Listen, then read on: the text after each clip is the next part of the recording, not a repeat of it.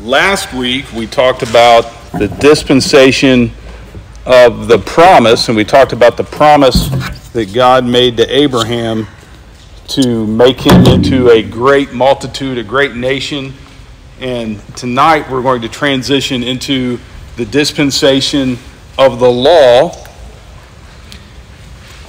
And this law, this might be the first dispensation that takes us 2 classes to cover, because there's a lot to cover here, and it's so fundamental to, when Pastor Tony says, know what you know, there's a lot in here you need to know, and there's so many things that people get misconstrued and mistaken, so I want to make sure we go slow enough to cover everything. In this dispensation, God kind of changes course with his chosen people. It starts at Mount Sinai when Moses receives the laws, and it goes all the way through until the veil is broken and Jesus ushers in a new dispensation that we'll talk about. That'll be the next class, but this covers almost 1,500 years. The vast majority of Scripture, almost all of the Old Testament, falls into this dispensation. So it covers a lot of stuff. We're talking from 1446 BC or thereabouts to 33 AD or so. Almost 1,500 years. And if you look at Scripture, Scripture refers to this as the Old Covenant as opposed to the New Covenant. If you would, turn to 2 Corinthians chapter 3.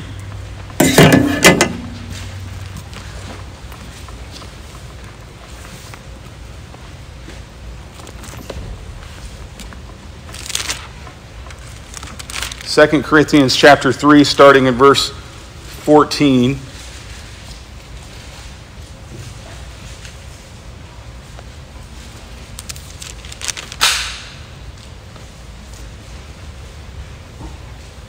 And you'll see how Scripture refers to this. I'm using my NASB tonight.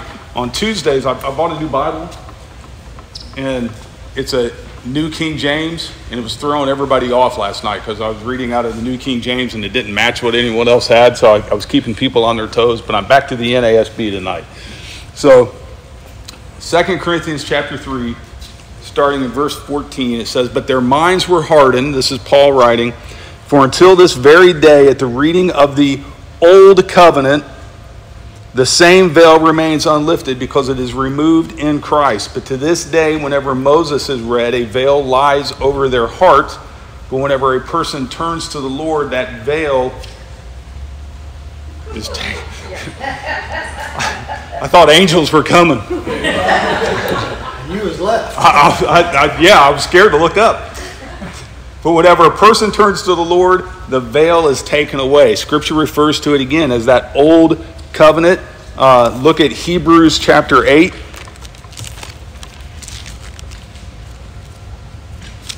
It's kind of weird to start a study of the Old Covenant with New Testament Scripture, but it'll make sense.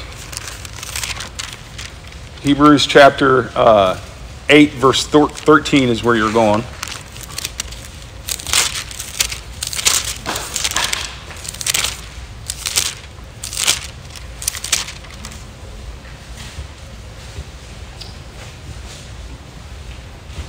It says, "When he said a new covenant, he has made the first," i.e. the old covenant, "obsolete. But whatever is becoming obsolete and growing old is ready to disappear." So again, in the New Testament, we see a transition from the Old Testament to the New Testament, and most people understand the difference. Now, I told you not everybody considers themselves a dispensationalist, and I've been talking about dispensations for several weeks now. But whenever someone says to me, "I'm not sure I believe in dispensations," I ask them, "Do you know the difference between the Old and the New Covenant?" And people will say, "Yes." Well, then you're a dispensationalist. Those are 2 dispensations. So at this very core, this is what it means to be a dispensationalist. You recognize the difference between the Old and the New Covenant. So this period, again, ends when the veil is torn. Turn to Matthew chapter 27. I'm kind of starting at the ending point. You're going to Matthew 27, verse 51.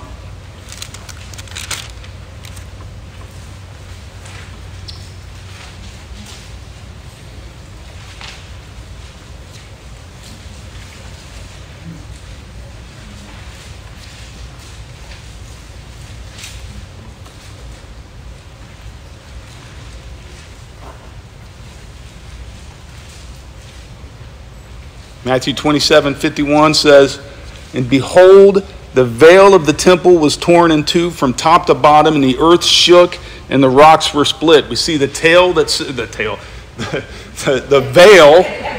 separated God from mankind is torn by Jesus' work on the cross, right? So that ushers in, again, this new covenant. And we just read a verse that says, if you still live under the law, your heart's still on the other side of that veil. But Jesus died to rip that veil, right? This separates these two covenants. And we'll see as we work through this, that this covenant, or this dispensation, some of the transitions we see from the last one is that Israel is no longer just a family. It's transitioned into a nation. So it's gone beyond Abraham's family. It's now a nation. We will see where we ended in the last dispensation, grace, because God led the people out of Egypt through Moses. That was grace. And then we'll see that this dispensation begins in the wilderness. They're not yet in the promised land because of all kinds of this journey from Egypt to the promised land should have taken 2 weeks. Much, much longer for various reasons. But they received the law in the wilderness, and those are the kind of the distinct characteristics of this period of time. And when you start talking about the law, there are 613, is what most scholars will tell you, laws that fall under this. Now, how they arrive at this number, I wouldn't take that number to the bank. And here's why, okay? This number comes from the 12th century, a rabbi named Maimonides, who counted them all up, divided them all up, and he says there's 613. There's some that are repetitive. So in that 613, there's some that are stated more than once. So I'm not real rock solid on 613, but there's a bunch of them, all right? Now, he specifically separated them into the do's and the don'ts. Do these, don't do these. And he had 248 do's and 365 don'ts. And it added up to 613 total laws. And it's important to understand how these laws are categorized, because it's key to understanding this dispensation. It's not just a bunch of laws that are forever true for all people at all times. There are three main categories of laws. And I want you to understand the difference. You've got moral laws, ceremonial laws, which mainly deal with ceremony, cleanliness, setting the Israelite people apart from everyone else. And then you have judicial and civil laws. So the moral laws are those laws like the Ten Commandments. The Ten Commandments are moral laws. They're grounded in God's morality, God's righteousness. The ceremonial laws, like I said, they have to do with sacrifice, they have to do with worship, cleanliness, religious duties. It's when the tabernacle was erected and constructed, that had to do with ceremonial laws. And then judicial and civil laws were the laws of the nation. They were the laws of the government. They regulated the administration of justice. So it's much like our judicial system today, which, no matter what people will tell you, was based on the judicial system of the Israelite people. That's where we came up with it. It wasn't our idea. We took what worked for the nation of Israel and we customized it to the United States. We have a judicial system. They had a judicial system. It covered their criminal law, their civil laws. So of these three categories,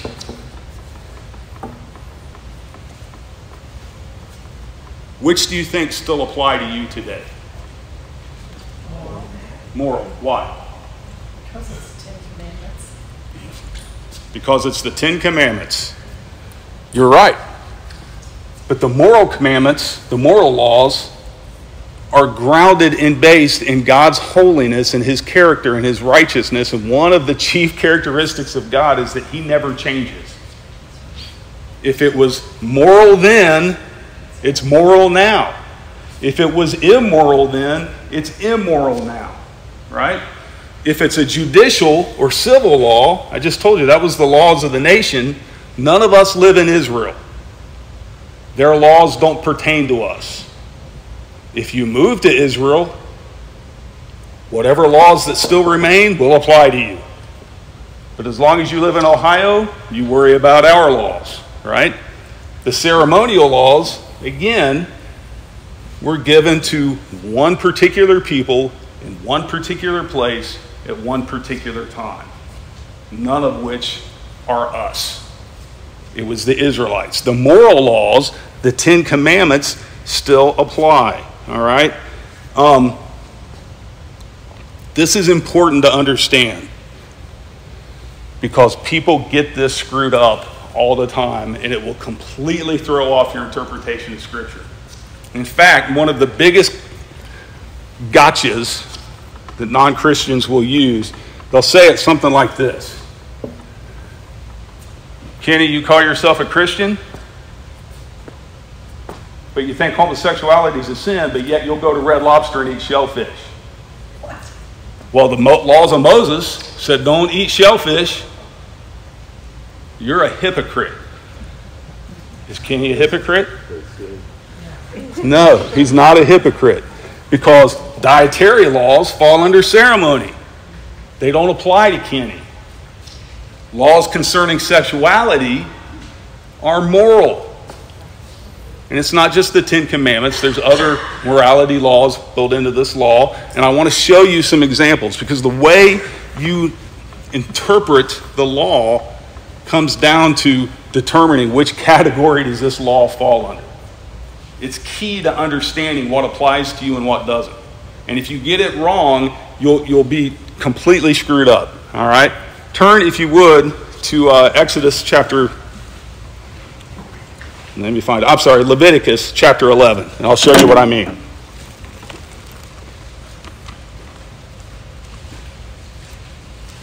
The only way to figure this out is reading the scripture thoughtfully and in context.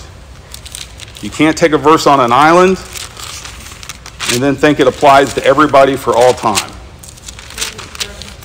Leviticus chapter 11, starting at verse 9.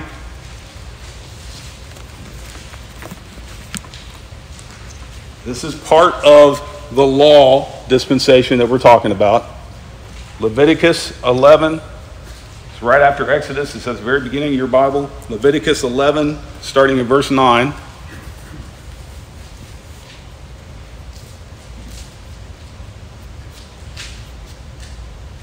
These you may eat. Whatever is in the water, all that have fins and scales, those in the water, in the seas, or in the rivers, you may eat. But whatever is in the seas and in the rivers that does not have fins and scales, among all the teeming life of the water and among all the living creatures that are in the water, they are detestable things to you, and they shall be abhorrent to you. You may not eat of their flesh, and their carcasses you shall detest. Shellfish falls into that latter category. That's why everybody thinks that's a gotcha. If you eat something from the ocean that doesn't have fins and scales, they say you're sinning. Well, no. Okay, you have to look at the context of what we're talking about. This entire chapter, when we're talking about what we eat and what we don't eat, has to do with cleanliness. If you look through this chapter, you'll see the word unclean over and over and over again. because he's talking about what makes you clean ceremonially and what makes you unclean. These animals, way back in chapter 11, verse 1, he says, the Lord spoke again to Moses and to Aaron, saying to them, speak to the sons of Israel, to the Israelites, saying, these are the creatures which you may eat from all the animals that are on the earth. Some will make you clean, some will make you unclean, and it's important to know the difference because of ceremony. It applied to the Israelite people in a specific time frame. Now turn to Leviticus chapter 18.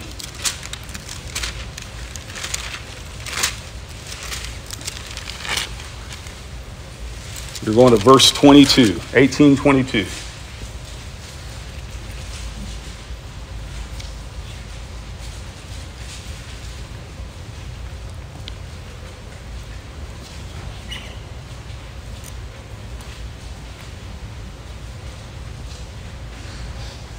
You shall not lie with a male as one lies with a female. It is an abomination. A little more to the point, right? Now, if you remember, in chapter 11, when he's saying what you can eat and what you can't eat, he said it's abhorrent to you, sons of Israel. It's unclean for you. In this verse, he just says it's an abomination. To who? God. We're talking morality in this verse. This is a moral law versus a ceremonial law. Moral laws never change. If it was an abomination then, it's an abomination now. It doesn't matter what Facebook tells you about Pride Month. It's an abomination. God's word. I'm not trying to upset anybody, but that's how you interpret Scripture. There's some other big clues too. When you look at, I said context is important. If you look in the book of Acts, dietary laws. Does anyone remember the vision Peter had? Eat whatever you want. It's explicitly canceled out in the New Testament. The moral law that I just read is doubled down on. Go to 1 Corinthians chapter 6.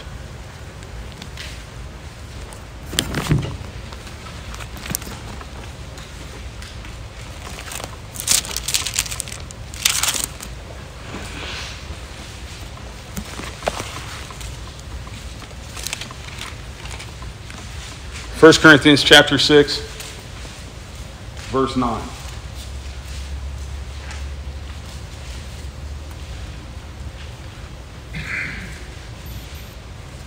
Or do you not know that the unrighteous will not inherit the kingdom of God? Do not be deceived, neither fornicators, nor idolaters, nor adulterers, nor effeminate, nor homosexuals. It's still a sin in 1 Corinthians because this law is based on God's righteousness, God's holiness, God's morality. It never changes. It will never change. It will always be a sin no matter what mankind says. It's not grounded on us. It's not grounded on Clark's opinion. It's grounded on God's righteousness, which is unchanging. There's a difference. And I've heard so many Christians say, Christians, okay, I'm not talking about unbelievers. I've heard Christians say, this law doesn't apply anymore because it was part of the Old Testament law. It absolutely still applies. You have to know what you know what you know. And as you read through the law, that's 95% of the battle is figuring out, does this law, this, of 613, does it apply to me or not? Most of them won't. The vast majority of them will not. But there are some grounded in the morality of God that do, and they will always apply to us. So that's part of understanding Scripture and part of interpreting Scripture.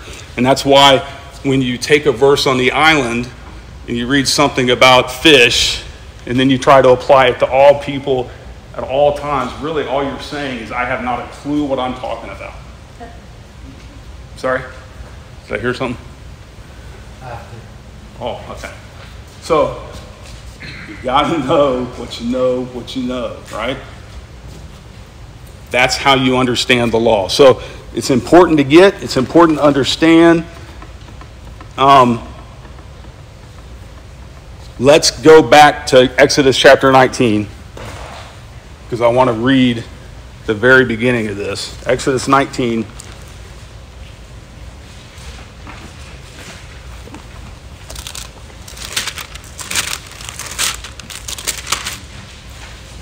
Verse 3 through 8.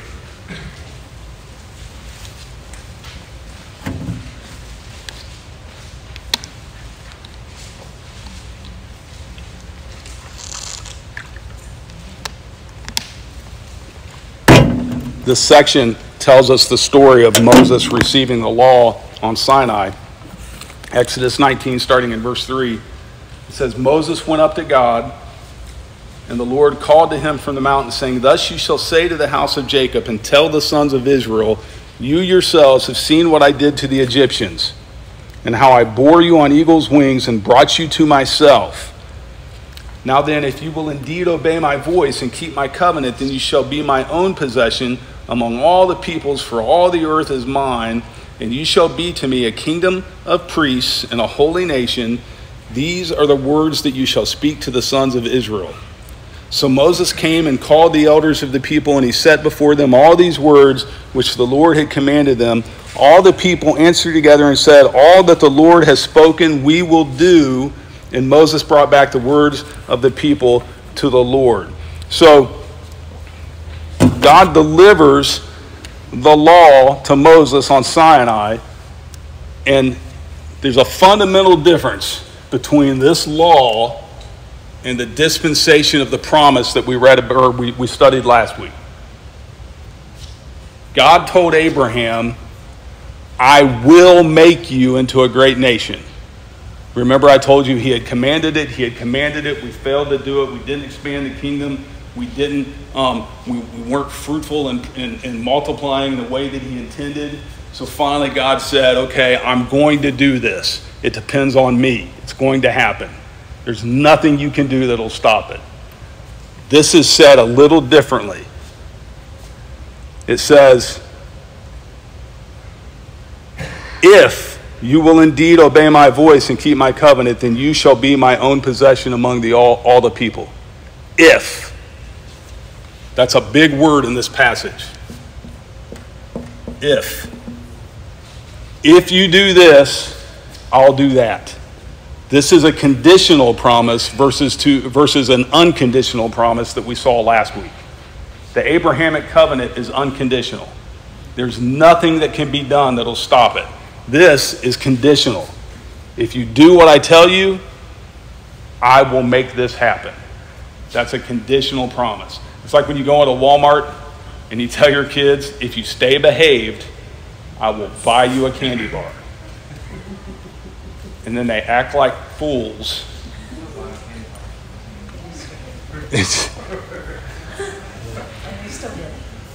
I'm in my house. No, I mean, it's a conditional thing, right? If you do this, I'll do that. This was conditional upon their response. And what did they agree to? All the people said, all you have spoken, we will do, right? We will do. Now, most scholars will tell you that understanding the first 5 books of the Bible, what we call the Pentateuch, that's the key core passage. That's the thesis statement of the Pentateuch. If you do what I commanded, I will do this. That's the key to understanding the whole thing, right? God gives this law specifically to the house of Jacob. It's important to understand that it was intended for them. And he passes this law down. And what you see is a connection between the Abrahamic covenant and the law.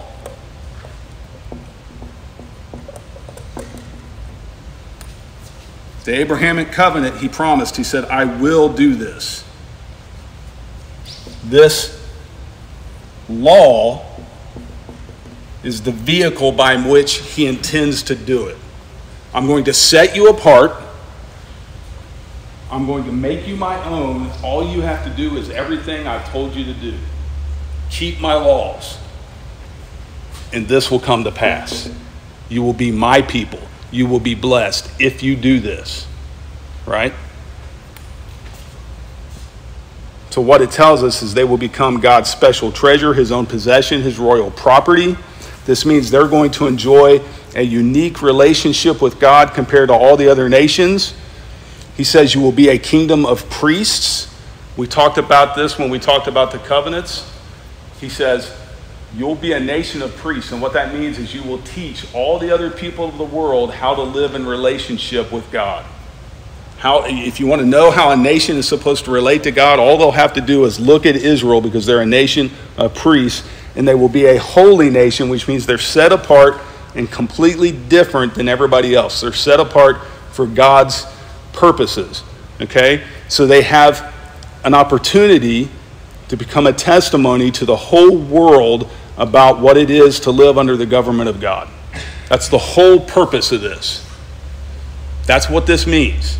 You have an opportunity to show the whole world what it's like. How did they do? They rode the roller coaster. They do well for a little bit, and then they fail. And then they do well for a little bit, and then they fail. It's hard to talk about Israel without doing the roller coaster. We should turn that into a dance. Right? Sometimes they're obedient, sometimes they're not. So what we find is partial obedience. So what we see throughout their history is partial blessings. They're not fully obedient. They're not fully bought into this. And it's borne out throughout their entire history. So they're blessed at times. They're not blessed at times. Because God said, if you do this, I'll do that. But they didn't always do what they were supposed to do, right? So we see partial blessings. And what is...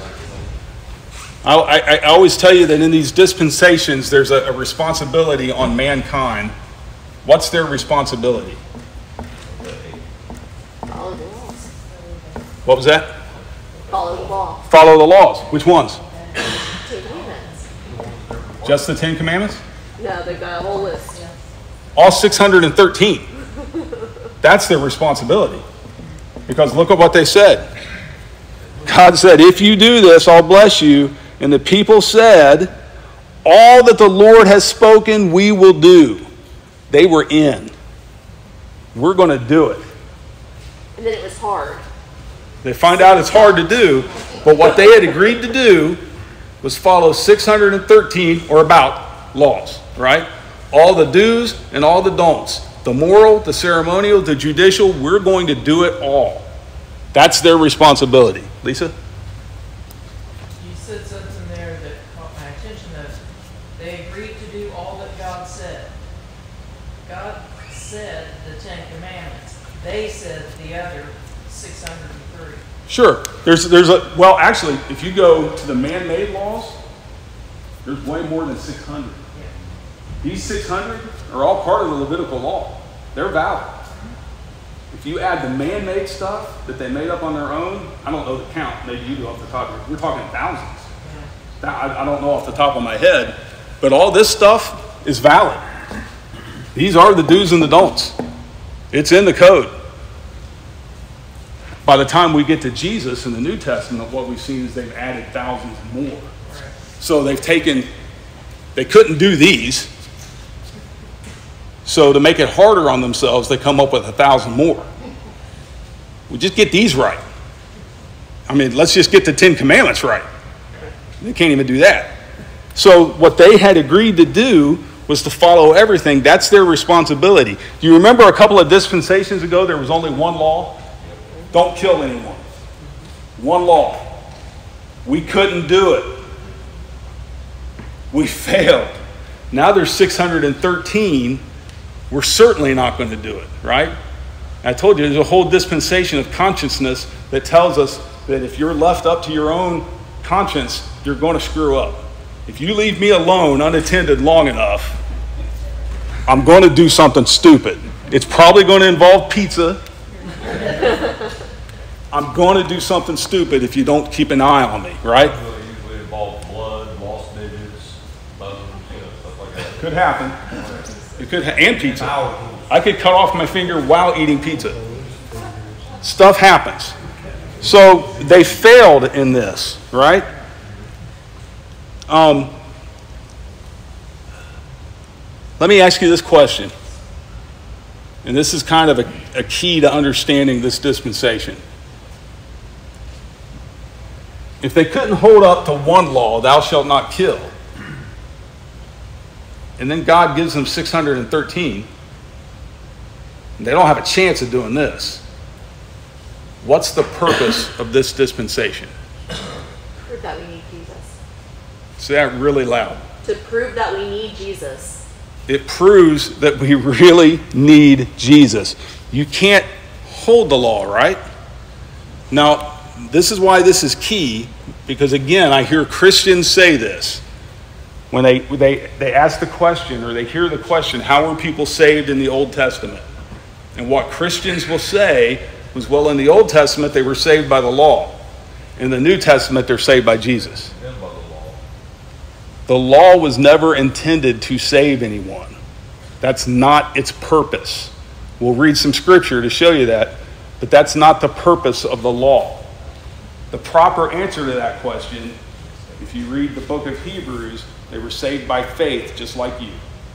They were saved the exact same way. And remember, I told you that the revelation of Scripture is a progressive revelation. We have the completed revelation, right? Literally, we can read through the book of Revelation. They didn't have that here. They have part of the revelation. They've got the laws. But we talked about Adam and Eve, right? When God said, your offspring is going to crush the head of the serpent, that's a revelation concerning Jesus Christ. It's a partial revelation, but it's all they had. And they had to put their faith in that revelation to be saved. They're saved in the Old Testament exactly how we're saved now. It's all about Jesus. It's all about faith. Hebrews chapter 11, Hall of Faith. Read it. It will back up what I'm telling you, okay? But I want to show you some things here about the purpose of this dispensation. Turn to Romans chapter 3.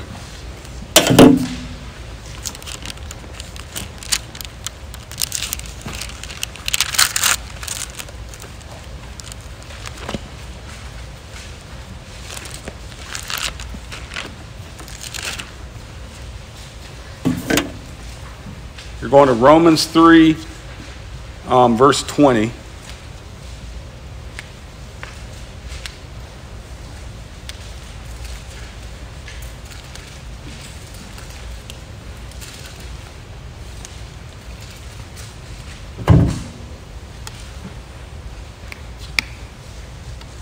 Because by the works of the law, no flesh will be justified in his sight, for through the law comes the knowledge of sin. It's through the law that we realize we can't maintain the law. You're exactly right. It's through the law that we realize we're sinners.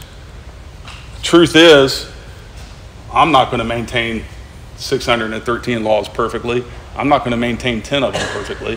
Especially when you look at Jesus in the New Testament, he ups the antes on all those 10 commandments, right? Thou shalt not kill.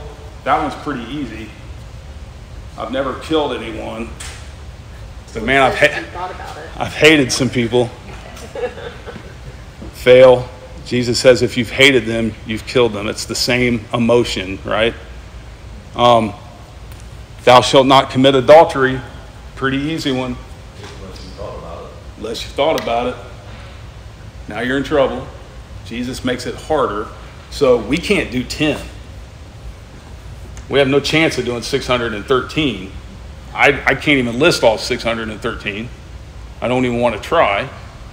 But the purpose is to reveal the fact that I'm a sinner, right? Romans 3:20 says it's through the law becomes the knowledge of sin. And with the knowledge of sin, I start to realize I need a Savior. I use this metaphor all the time, and I always credit it to Charles Stanley. I'm only about 65% sure this was his story, so if I'm wrong, I apologize. But he said that when he was in high school, he was a lifeguard. And the worst kind of person to try to rescue who was drowning, he said, was a big, muscular, strong man, because they're tough and they didn't want to admit that they were drowning. He said, so if you weren't careful, you'd swim out into the middle of the lake and you'd try to save this guy, and he would take you down with him because he's big and he's strong and he don't need no help, right? So he said the best way to save a person like that was to swim out about 5 feet away and wait until they were darn near passed out. Then you pull them out of the water. So you had to wait till they were almost dead to save them. If not, you were going to die with them. It's the same with sin. If I don't understand I'm a sinner, I don't recognize my need for a Savior. Well, it's through this law that this knowledge of my sin piques my conscience, right? And I realize I need help. I can't do this on my own. I need a lifeguard. The worst person to try to invite to church is the guy that thinks I'm too good for it. I'm good just the way I am. I don't need it. That's where I was for the first 30 years of my life. I'm a pretty good guy.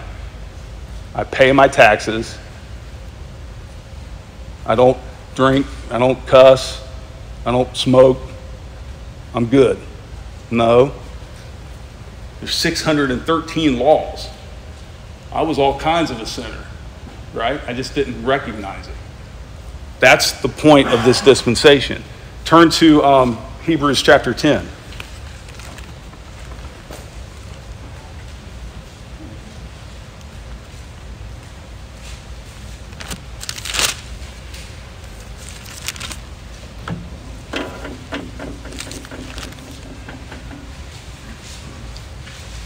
Hebrews chapter 10, starting in verse 1.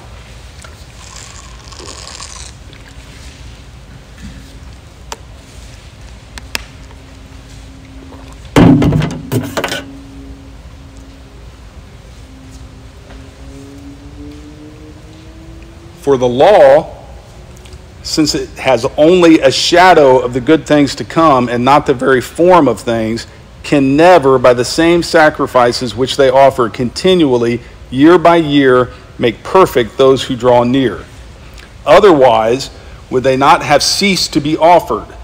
Because the worshipers, having once been cleansed, would no longer have had consciousness of sins. But in those sacrifices, there is a reminder of sins year by year, for it is impossible for the blood of bulls and goats to take away sin. It's impossible. The law was never intended to take away anyone's sin and to save them. That's not its point. Its point, you're absolutely 100% right, is to tell us we need Jesus, we need a Savior. The whole point of this dispensation is to move us closer and to prepare the world for a Savior. This is all about God's plan for redemption, his redemptive purposes. And what Israel wound up doing, are they God's chosen people? Absolutely. What were they chosen for? To show the rest of the world that you can't get to heaven on your own. They were shown or used to demonstrate to us that you need a Savior. That's why God chose them. Not because they were so much better or smarter than anyone else. They were sinners just like we are. But God chose them to demonstrate the need for a Savior. It's unfortunate that I hit a weird button. It's unfortunate they missed the whole point. All right? So they failed in a couple of different ways. And I told you that every dispensation there is failure. They failed to follow the law. That's the first way they failed. There is another big failure that is marked by this dispensation. I told you it ends when Jesus sacrifices himself on the cross and the veil is torn, right? The second failure in this dispensation is they failed to recognize their Savior when he came. That's the big failure. Turn to John chapter 19.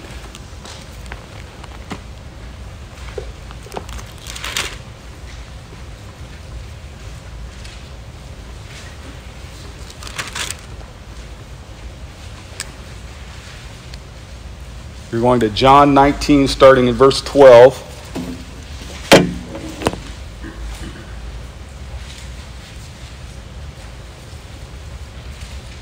Most of you have probably read this passage before, but this marks the big failure of this dispensation. As a result of this, Pilate made efforts to release him, Jesus.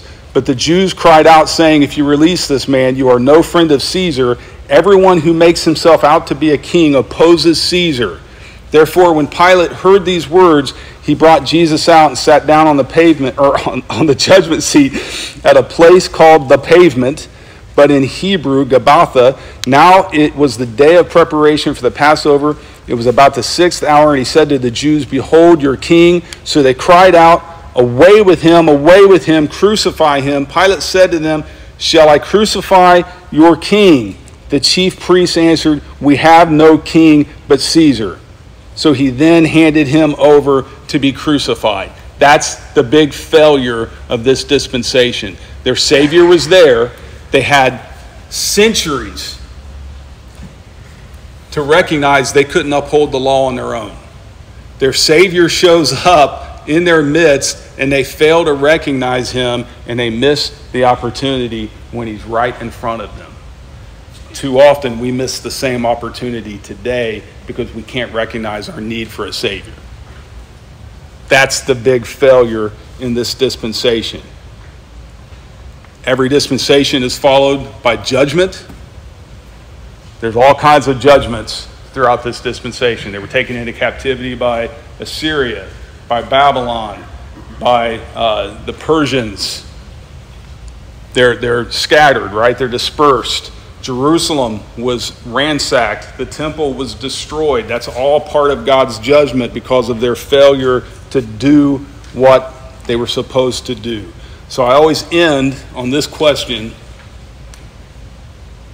what does this dispensation teach us about God? What do you learn about God from the law?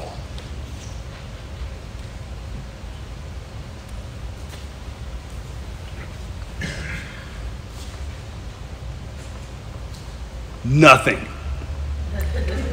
How about this? Sorry? He requires 100% holiness. I was going to say it this way. I like that better. I was going to say his standard is perfection. Right? 100% holiness. Is there anyone here that meets that standard? I sure don't. No one that I've ever met does. I've met a couple of people who thought they did. Literally. I'm not even joking. I've met Christians that told me, I'm good. I've attained 100% holiness. I wish I was joking. For all, I'm sorry? Quite a few. I couldn't be in their presence. I'd probably get smoked. Well, they're liars because they're practicing self-deceit. I'm sorry? They're liars because they're practicing self-deceit. Amen. Yeah. Absolutely. All men fall short of the glory of God, right? No one is perfect. We're all in need of a Savior. And the day you wake up and you're perfect, Christ's sacrifice meant nothing. You cannot do it on your own. Scripture attests to that. I've met people that believe it. God's standard is 100%.